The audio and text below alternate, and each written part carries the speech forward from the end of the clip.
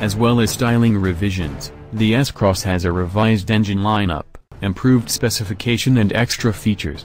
The entry price is now £14,999, up from £14,000 for the current 1.6-litre petrol model. It will go on sale in the UK on 17th of October.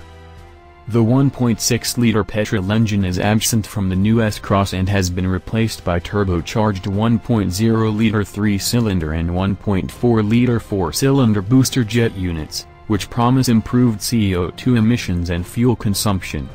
The 1.4-litre booster jet was introduced in the Vitara earlier this year, and the 1.0 version is also available in the Baleno.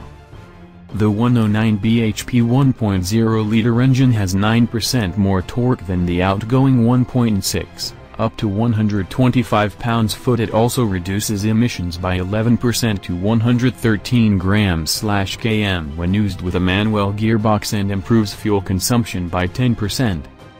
The 1.4-litre unit generates 138 bhp and 162 pounds-foot, which is 41% more torque than the outgoing 1.6-litre engine. A 1.6-litre diesel unit is also available.